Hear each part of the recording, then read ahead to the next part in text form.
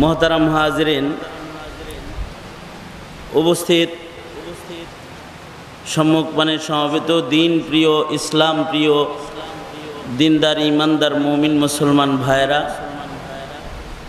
बुढ़ा बाबारा युवक भाईरा पर्दार आड़ालेर मा बोनेरा विश्व जगतेर मालिक विश्व प्रतिपालकेर विश्व दरबारे कालिमातो शकर जे महान रब्बुल आलमीन दुदिन व्यापी महती सम्मेलने आमादेरके आसार बसार तौफिक दान करेছেন एजन्य मालिकेर दरबारे शुक्रगुजार हई शुक्रिया आदाय करी कालिमातो शकर पड़ी आलহামদুলিল্লাহ। आपनादेर सामने किछु कथा बला तकरार करा ए इरादाय आपनादेर सामने बसे गेছি बरकतेर नियते आयात ও হাদিস আপনাদের সামনে পেশ করেছি। এগুলোকে সামনে করে কিছু কথা আপনাদের সামনে বলবার ইরাদা রাখি। আল্লাহ পাক কিছু উপকারী কথা আলোচনা করবার তৌফিক দান করেন, সকলে বলুন আমিন। দিন যাইতেছে কিয়ামতের নিকটবর্তী হইতেছি আর নবী পাকের जमानात थेके धीरे धीरे दूरे सरतेছি। এই যে একটা সেকেন্ড চলে গেল, যে সেকেন্ডটা চলে গেল এই সেকেন্ডটা নবীজির থেকে দূরে চলে গেলাম, কিয়ামতের নিকটে চলে গেলাম।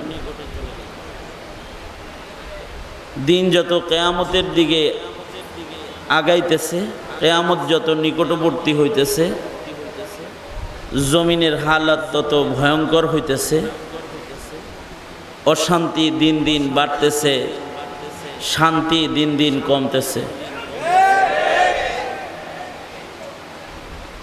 भालो मानुषेर संख्या कमतेছে, खाराप मानुषेर संख्या बाड़तेছে। भालो मानुषेर जन्य अपेक्षा करते होबे एखाने आपनादेर। भालो मानुष जारा आसबे, आसले बसले तादेर देखबेन। খারাপ মানুষ দেখতে অপেক্ষাও করতে হবে না, খাস বিশেষ জায়গায়ও যেতে হবে না, রাস্তায় দাঁড়িয়ে থাকবেন, মোলাকাত হয়ে যাবে। এতই বেড়েছে খারাপ মানুষের সংখ্যা যে এখন পাঁচতলার থেকে নিচতলায় নামবে একটা নারী, একটা কিশোরী, তার ইজ্জতের নিরাপত্তা নাই। এই কিশোরীটা লিফটে নিচে নামতে গিয়ে ধর্ষিতা, এমনকি জীবন বিলীন করে দিতে হয়। মা তার সন্তানকে নিরাপদে ছেড়ে দিবে, স্কুলে চলে যাবে, সকালবেলায় ছেড়ে দিলে 2 ঘন্টা পরে নিজের সন্তানের গলা কাটা লাশ দেখতে পায়। কন্যাকে ছেড়ে দিলে ইজ্জত সম্ভ্রম হারিয়ে যায়, অথবা জীবন বিলীন করে দেয়, যে আত্মহত্যা করে ফেলায়, অথবা তাকে কেউ মেরে ফেলে। এমন অঘটন এটা স্বাভাবিক বস্তুতে পরিণত হয়েছে। আর ভালো মানুষের সাক্ষাৎ এটা সোনার হরিণে পরিণত হয়েছে। সোনার হরিণ যেমন গল্প, ওই রকম ভালো মানুষের মোলাকাত এখন গল্পের মতন হয়ে গেছে। এই কারণে ভালো মানুষের মোলাকাতের জন্য এখন দোয়া করতে হয়। এই জন্য আমাদের মুরব্বীরা দোয়া করেন, আয় আল্লাহ আমার সাথে কিছু ভালো মানুষের মোলাকাত করায় দেন। ইয়া রব তেরি উশাক সে হো মেরি মুলাকাত, कायम है जिनके फैज़ से ये अर्ज़ व समावात। मुरब्बीदेर ताहाज्जुদের সময়ের দোয়া এটা, ইয়া আল্লাহ আমাকে এমন কিছু ভালো মানুষের সাক্ষাৎ করায় দেন যাদের কারণে আপনার উশাক ওই বান্দাগুলা, যাদের কারণে আসমান জমিন আপনি ঠিক রাখছেন, আল্লাহ আপনি তাদের সাথে আমারে দেখা করায় দেন। এটা এখন দোয়া করতে হয়। যাদেরকে ভালো মনে করি কিছু সময় তাদের সাথে থাকলে তাদেরকেও ভালো পাই না। এখন সময় এমন হয়ে গেছে, তাই না? লুকমাবিহীন মানুষ, মুত্তাকি মানুষ পাওয়াই মুশকিল হয়ে গেছে। দোনো হাত উপরে তোলেন তো, আঙুল সোজা করেন, খুলে দেন, নাড়াচাড়া দেন, জবান খুলে বলেন সুবহানাল্লাহ, আওয়াজ করে বলেন আলহামদুলিল্লাহ, বলেন লা ইলাহা ইল্লাল্লাহ, আল্লাহু আকবার, আল্লাহু আকবার। হাত নামান। এই যেমন আমার দিকে ছিলেন, ওই যে কথা বলতেছিলাম, ভালো মানুষ এখন সংখ্যা কম। আগের জমানায় খারাপ মানুষের সংখ্যা কম ছিল। খারাপ মানুষ মোটে গেলে মিলতো না। এমনকি মরুভূমিতেও খারাপ মানুষ পাওয়া যেত না। রাতের আধারে ঘুরলেও একটা দুষ্ট লোকের সন্ধান মিলত না। মরুভূমিতে যে কাউরে পরীক্ষা করলেও তার কোনো খারাপই প্রকাশ পেত না। যেমন হযরত উমর মরুভূমিতে যে এক রাখালের ঈমান পরীক্ষা করতেছেন, হযরত উমর রাখাল ছেলেটাকে বলতেছেন, এই রাখাল, এই ছাগলের পাল থেকে একটা ছাগল আমার কাছে বিক্রি করে ফেলো, আমার ক্ষুধা লাগছে। যার দুধ দহন করে আমি আমার ক্ষুধার জ্বালা মিটাবো, বিনিময়ে তোমারে টাকা দিব, আমার পেট ভরবে, তোমার পকেট ভরবে। রাখাল বলে, ছাগলগুলো আমার কাছে আমানত, খেয়ানত করব কেমনি? এটার মালিক আমি না, মালিক আর একজন, তিনি জিগাইলে হিসাব দিব কেমনি? বাড়িতে যা যদি বলি এই যে ছাগল একটা কম কেন, যদি বলে আমি কি উত্তর দিব? হযরত উমর তাকে বলে, তুমি বলবে একটা ছাগল বাঘে খেয়ে ফেলেছে। তোমার মনিব তো আর এই মরুভূমিতে এসে চেক করবে না। মরু প্রান্তরেও একটা খারাপ বুদ্ধি নেওয়ার মানুষ নাই। মুত্তাকি রাখালটা হযরত উমরকে বলে, এই লোক, ইয়া হাদা, এমন কুবুদ্ধি দিতেছে, এই লোক, আমার মনিব মরুভূমিতে দেখবে না, তাই বলে কি আমার আল্লাহ আমাকে দেখবে না? আল্লাহ, আল্লাহ কই থাকবো এই সময়? মরুভূমির ভেতরেও খারাপ মানুষ নাই। রাতের আধারেও দুধে পানি মিশানোর মানুষ নাই। এমনকি শত শত মাইল হাঁটলেও একটা দুষ্ট লোকের সন্ধান পাওয়া যেত না। হযরত উমরের শাসন আমল তখন। রওজা ধারে এক যুবতী নারী দাঁড়িয়ে দাঁড়িয়ে জোরে জোরে সালাম দিতেছে, বাবুন নিসাতে। গুবার আলুত তার পরনের কাপড় দেখে বোঝা যায় মদিনার বাসিন্দা না, সফর করে আসছে মহিলা। হযরত উমর এই মহিলাটাকে জিজ্ঞেস করলেন।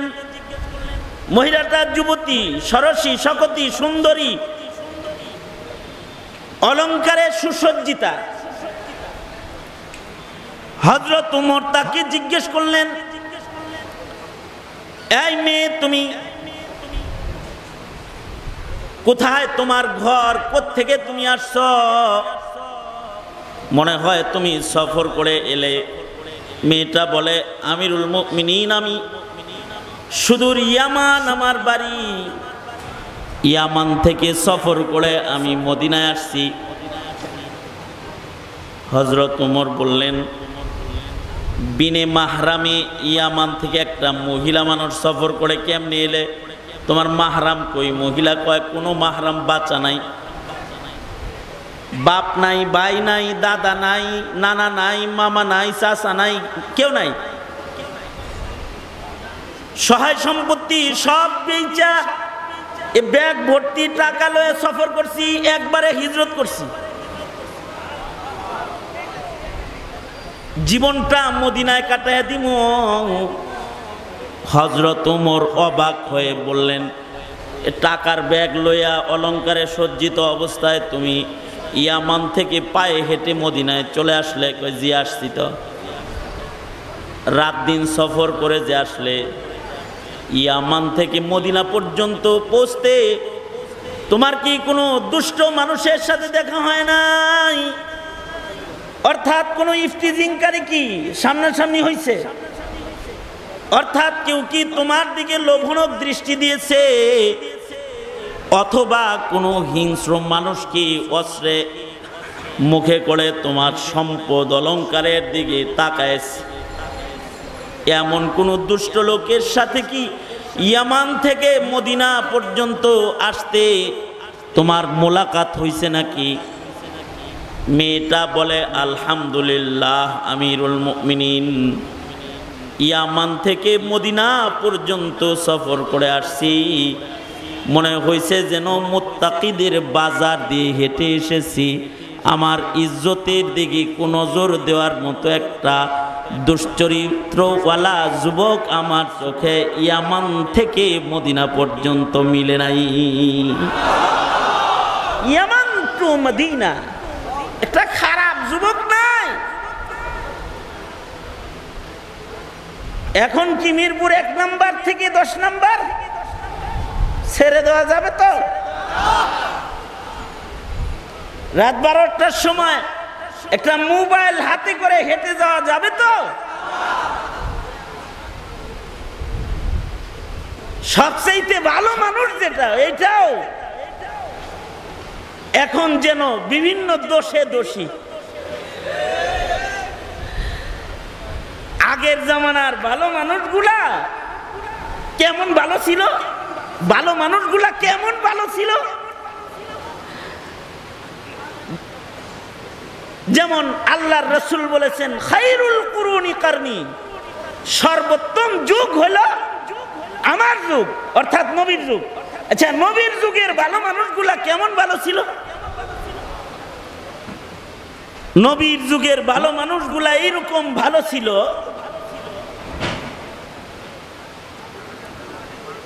নবীর যুগের ভালো মানুষগুলার মূল্য আল্লাহর কাছে কেমন, যে ওই যুগের মানুষ যদি কোনো কিছু স্বপ্নেও দেখতো ওইটা ওহীর মর্যাদা পাইতো। মানে ভালো মানুষের স্বপ্নে দেখলে, নবীর স্বপ্ন না। আবার মনে করেন না মুহাম্মদুর রাসূলুল্লাহ সাল্লাল্লাহু আলাইহি ওয়াসাল্লামের স্বপ্ন? আরে নবীদের স্বপ্ন তো এমনি ওহী। কিন্তু ওই যুগের সাধারণ একজন খেজুরের বাগানে কাজ করে এমন রাখাল স্বপ্নে দেখেছে। এই ভালো মানুষটাও আরশওয়ালার কাছে এত দামি যে তার স্বপ্ন ওহীর মর্যাদা পেয়েছে। সুবহানাল্লাহ বলেন, আর জোরে আওয়াজ করে বলেন সুবহানাল্লাহ। যেমন শরীয়তে ইসলামের প্রথম যুগে নামাজ জামাতে পড়তে ডাকাডাকি কেমনে করবে সমাধান। নবীজি সাহাবীদের নিয়ে মিটিং করলেন, তাকবীরে উলার হিফাজত করব কেমনে। তো সাহাবীদের কেউ বলে আগুন জ্বালায়া দিব, আগুন ধোঁয়া দেখে সবাই চলে আসবে। তো সাহাবী বলে, না, আগুন জ্বালায়া দিলে এটা ইহুদিদের কাম করাইবা। নবীজি বলে এটা মাজুসীদের শিআর, এটা দিয়ে ডাকা যাবে না। কেউ বলে এটা করি, কেউ বলে এটা করি। নবী বলে না, এটা না। অমীমাংসিত অবস্থায় সাহাবায়ে কেরামের বৈঠক শেষ হয়ে গেল। কিভাবে নামাজে তাকবীর উলার জন্য হেফাজত করা যায়, জামাতের নামাজে ডাকা যায়, সমাধান হলো না। সাহাবীরা ঘরে চলে গেছে। নবীজির একজন সাহাবী আছে, খেজুর বাগানে কাম করে, বড় মৌলবী সাহেব না, বড় মৌলবী যদি হইতো তো হাদিসের কিতাবে আব্দুল্লাহ বিন যায়েদ বিন আব্দুর রাব্বির রিওয়ায়াতে বহু হাদিস মিলতো। বহু হাদিস মিলে না, শুধুই মাত্র আযানের হাদিসের রিওয়ায়াতকারী উনি সাহিবুত তাজিন। আযানের হাদিস একটি হাদিসই তিনি রিওয়ায়াত করেছেন, থাকে খেজুরের বাগানে। এমনকি নবীজি যেদিন ইন্তেকাল করলেন সেদিনও তিনি খেজুরের বাগানে আছেন। কিন্তু আল্লাহর নবীর প্রেম তার কত, আর এই খেজুর বাগানের রাখাল লোকের সাথে আল্লাহর খাতির কত, যে নবীর ইন্তেকালের খবর ছড়ায় বলল। উনি খেজুর বাগানে কাজ করতেছেন, এমন সময় উনি খবর পাইলেন হাবিবে কিবরিয়া মুহাম্মাদুর রাসূলুল্লাহ সাল্লাল্লাহু আলাইহি ওয়াসাল্লাম নাই। খবরটা পাওয়ার সাথে সাথে গাছের থেকে লাফায়া নিচে নাইমা আল্লাহকে ডেকে বলতে লাগলেন, আল্লাহ ও আমার মালিক, যে চোখের দ্বারা হাবিবে কিবরিয়া নবীর চেহারা দেখতে পারবো না, এ চোখের দ্বারায় আমি দুনিয়ার আর কিছু দেখতে চাই না। আমার যে চোখের দ্বারায় বিশ্বনবীর চেহারা আমার জীবনে আর কোনোদিন দেখা সম্ভব হবে না।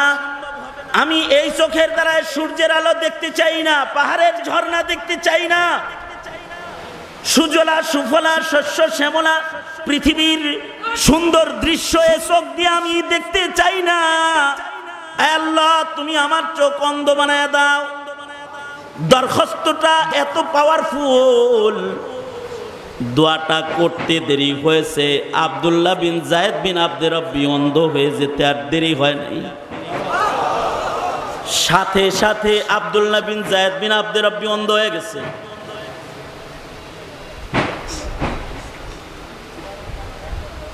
সাহাবীর সাথে আল্লাহর সাথে সম্পর্ক এমন,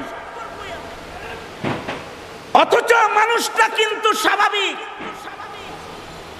খেজুর বাগানে ডিউটি করে, রাখাল মেজাজের মানুষ, কৃষক মানুষ। অমীমাংসিত অবস্থায় মজলিস শেষ হয়েছে, এই সাহাবীও বাড়িতে চলে গেছে। বাড়িতে যাওয়ার পরে রাতের বেলায় সাহাবী স্বপ্নে দেখতেছে।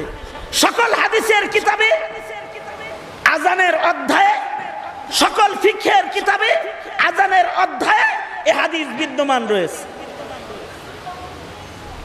এই সাহাবী রাতের বেলায় স্বপ্নে দেখে এক লোক ধপ ধপ বাজায় বাজায় যায়। উনি বললেন, এই তোর ধপটা আমার কাছে বেচ, এটার দ্বারায় মানুষকে আযানে নামাজের দিকে ডাকবে। স্বপ্নযোগে সাহাবী ধপ কিনতে চাইলে এই ধপ বিক্রেতা বলে, এটা দিয়ে টাকা লাগবে না, এর চাইতে সুন্দর কালিমা আমি তোমাকে শিখাইয়া দিতেছি। স্বপ্নের ভেতরে সাহাবীকে এই দবলায় কিছু কালিমা শিখাইয়া দিল, যে কালিমাগুলো মসজিদের মিনার থেকে 5 বেলা মুয়াজ্জিন বলতে থাকে। আল্লাহু আকবার, আল্লাহু আকবার, আল্লাহু আকবার, আল্লাহু আকবার 4 বার। আশহাদু আল্লা ইলাহা ইল্লাল্লাহ 2 বার। আশহাদু আন্না মুহাম্মাদার রাসূলুল্লাহ 2 বার। হাইয়া আলাস সালাহ 2 বার। হাইয়া আলাল ফালাহ 2 বার। আল্লাহু আকবার, আল্লাহু আকবার, লা ইলাহা ইল্লাল্লাহ। এই কালিমাতগুলো স্বপ্নযোগে একজন সাধারণ পাবলিক স্বপ্নে দেখে দৌড়ে নবীর কাছে যায় বলে, ওগো আল্লাহর নবী, আমি কিন্তু স্বপ্নে দেখছি আমাকে এক দবলায় এই কালিমাতগুলো শিখাইতেছে, এগুলো বলে বলে নামাজের দিকে আমাকে ডাকতে বলল, আর আযান আমাকে শিখায় দিল। আল্লাহর রাসূল সাল্লাল্লাহু আলাইহি ওয়াসাল্লাম সাথে সাথে বললেন, রুইয়াতুকা সালিহা, রুইয়াতুকা সাদিকা, তুই একটা সত্য স্বপ্ন দেখছস, তুই একটা ভালো স্বপ্ন দেখেছিস। যেই লোক তোকে এ কালিমাতগুলো শিখাইছে সে সাধারণ কেউ না, সে আল্লাহর পক্ষ থেকে পাঠানো ফেরেশতা আল্লামা কাত্তাজিন। সে তোকে আজান শিখায় গেছে। আমাদের ভেতরে গলার আওয়াজ সবচেয়ে বেশি উঁচু হলো বেলালের। বেলালের ডাক দে, আর এই কালিমাতগুলো বেলালকে মুখস্থ করায় দে, বেলালকে আজান দিতে ক। ততক্ষণে কিন্তু হযরত উমরও চলে আসছেন। হযরত উমর এসে বলেন, আব্দুল্লাহ বিন যায়েদ বিন আব্দে রব্বি একটা গ্রাম্য সাহাবী, একটা খেজুর বাগানের কাজ করে, সাধারণ সাহাবী। সে যখন তার স্বপ্নগুলো বলতেছিল, অথচ এই কালিমাতগুলা 20 দিন আগের থেকে আমাকে স্বপ্নে শিখানো হইতেছে, আমি নবীর কাছে বলতে ভুইলা যাই। আজকে আমিও আসছি, আব্দুল্লাহ বিন যায়েদ বিন আব্দে রব্বিও আসছে, যদিও সে সাধারণ একজন, কিন্তু আমি উমর চাইলাম যে আজানের কালিমাতগুলোর শরীয়তের এই শিআরের এই মর্যাদাটা আমার এই ছোট্ট ভাইটা পায়া যাক। এটা আমার দ্বারায় না হোক, এই ফজিলতটা আমি ছাইরা দেই, এই কম দামি মানুষটাই বেশি দামি হয়ে যাক। যারে মানুষ গ্রামের মানুষ মনে করে সে শরীয়তে ইসলামে স্মরণীয় হয়ে যাক, এ কারণে আমি উমর ইসার করলাম। তো মুহতারাম হাজিরিন, মানুষগুলো আগের জমানায় এত ভালো ছিল যে তাদের স্বপ্ন আজান কোরআনের আয়াতের দ্বারায়, শরীয়তের শিআর নয়, নবীজির হাদিসের দ্বারায় শরীয়তের শিআর নয়, একজন ভালো মানুষের স্বপ্নের দ্বারায় শরীয়তের শিআর হয়ে গেছে। কিয়ামত পর্যন্ত কেউ যদি আজান ও ইকামতকে টার্গেট করে কিছু কয়, তাইলে মুরতাদ হয়ে যায়, বেঈমান হয়ে যায়, বেঈমান হয়ে যায়। আগের জমানার ভালো মানুষের মূল্য এত ছিল, আর আগের জমানার খারাপ মানুষ যেটা যেটা চোর, যেটা ডাকাত, ওইটাও ভালো ছিল। ডাকাতটা সময় মতো ডাকাতি করলেও বাকি টাইম পাগড়ি পরে ঘুরতো। বুঝেন নাই কথাটা?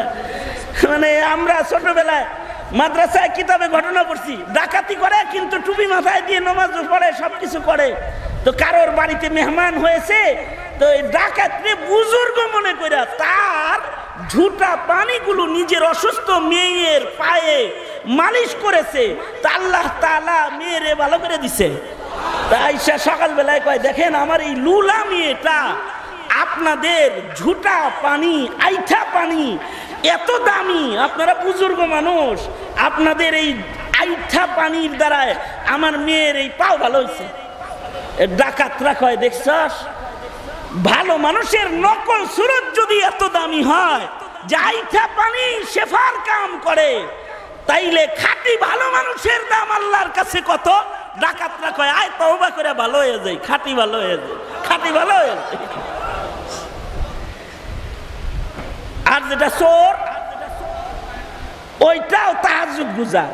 আগের যুগ খায়রুল কুরুন, পিছনের যুগের চোর যেটা, ওইটা ভালো চোর। আর এই যুগে হইল যেটা পাগড়ি মাথায় দিয়ে ঘুরে, ওইটাও বাটপার, ওইটা খুনি, ওইটা ইস্তেমার মাঠে যায় রড দিয়ে বাইরে মানুষ হত্যাকারী, মানুষ হত্যাকারী। ওটা আওয়াবিন পয়রা মৌলবীকে গালি দেওয়ার জমানের মালিক। ভালো যেটা, এটা এত খারাপ। আর আগের জমানায় চোরও ছিল ভালো।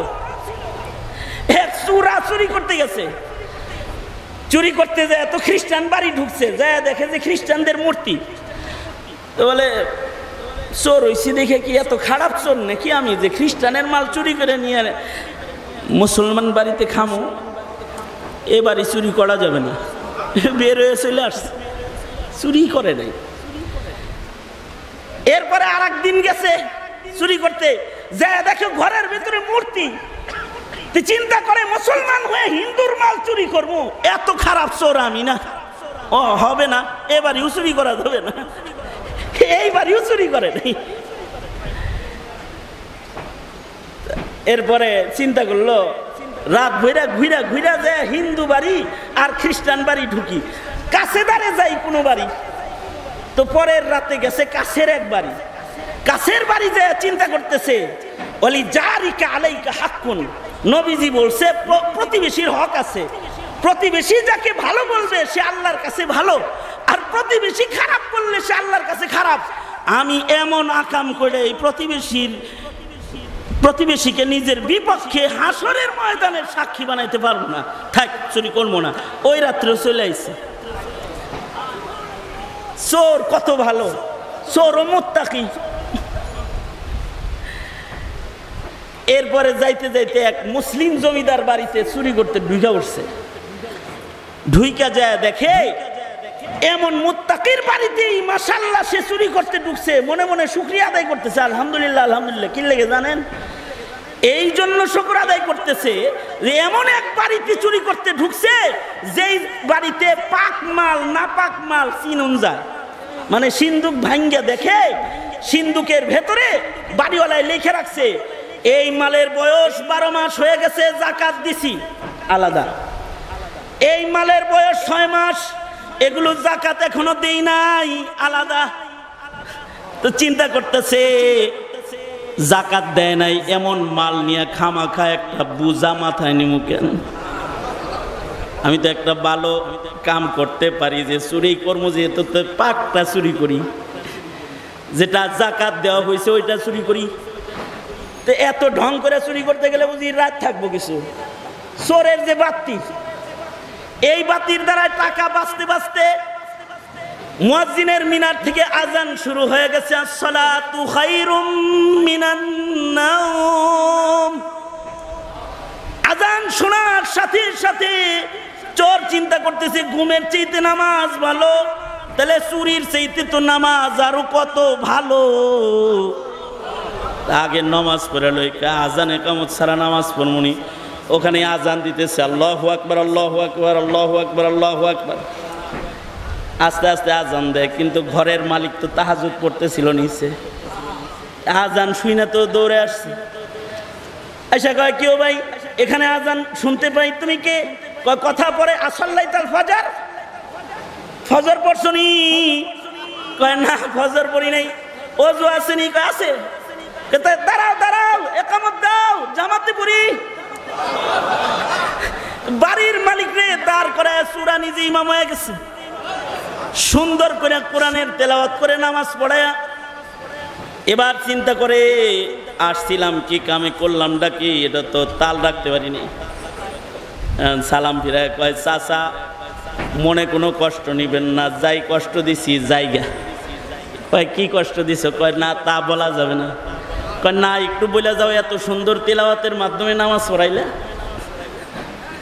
মানে চোরেরও কোরআন তেলাওয়াত খুব ভালো, আর এখন কামেল পাস সূরা ফাতিহা পড়া এমন ভাবে নামাজ পড়ায়, সূরা ফাতিহারে পঙ্গু হাসপাতালে পাঠায় দেয়। ডিগ্রি কিন্তু কামেল,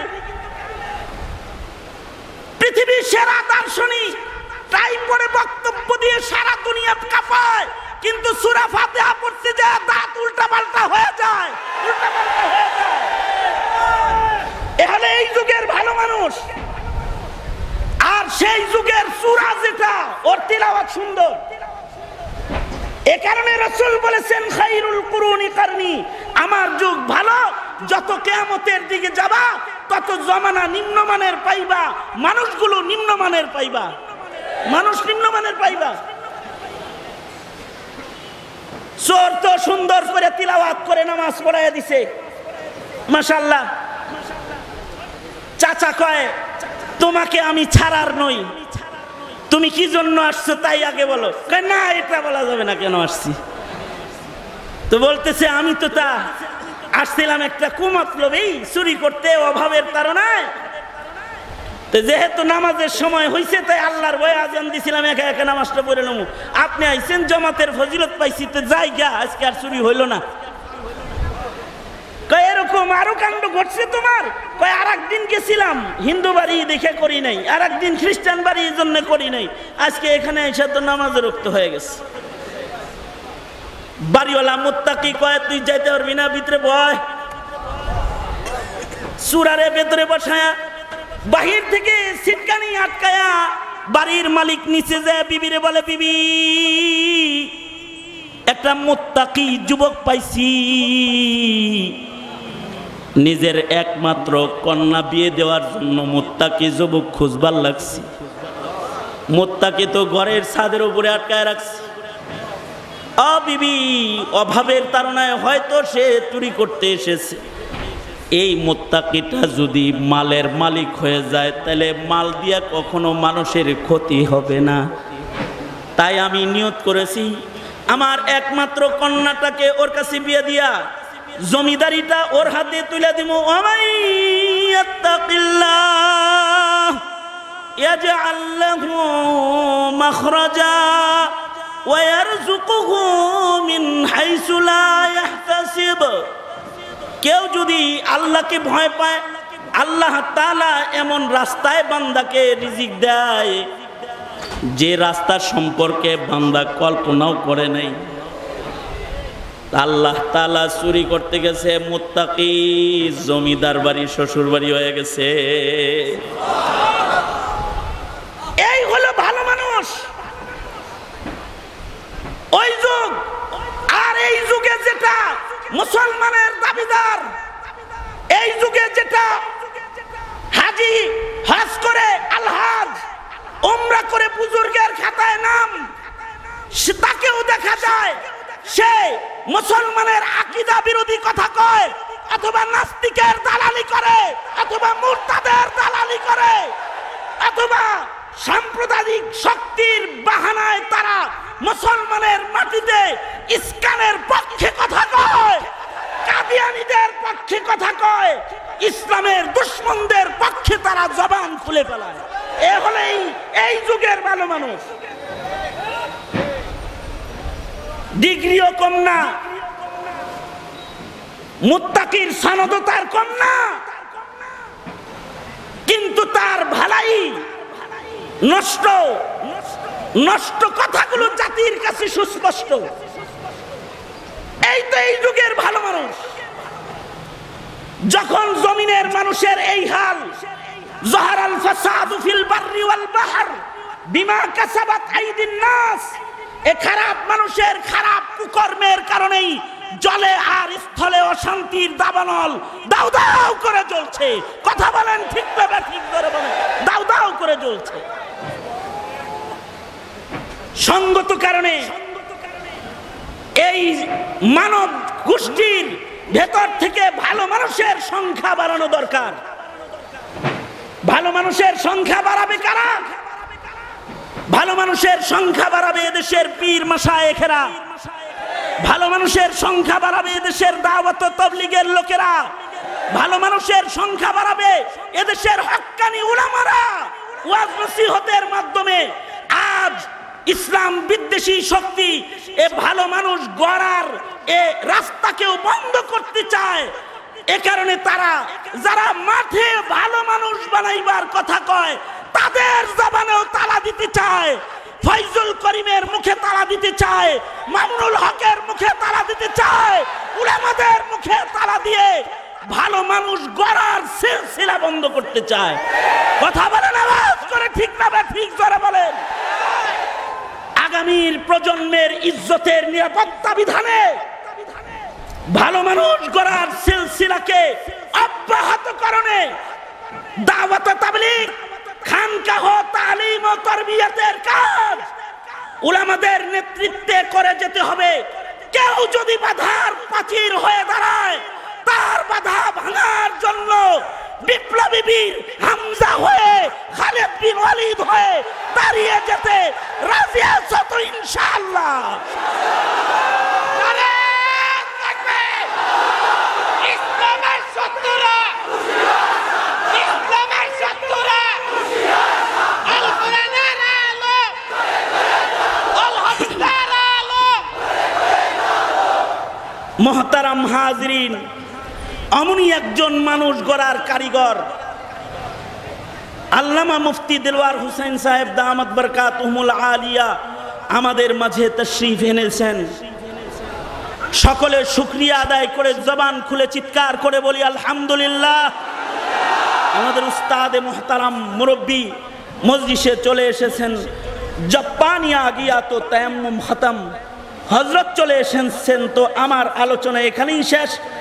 যা কিছু বলেছি, যতটুকুন ইতিহাস, অতীত ও বর্তমানের হালাত আপনাদের কাছে তুলে ধরেছি, এগুলো আপনাদের জন্য শিক্ষণীয় সবক হিসেবে আপনাদের সুস্থ মেধার কাছে আমানত রেখে আমি আমার সংক্ষিপ্ত বক্তব্য এখানেই শেষ করতেছি।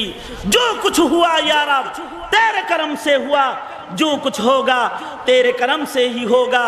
व आखिर दावाना अल्हम्दुलिल्लाहि रब्बिल आलमीन। अस्सलामु अलैकुम व रहमतुल्लाहि व बरकातुहू।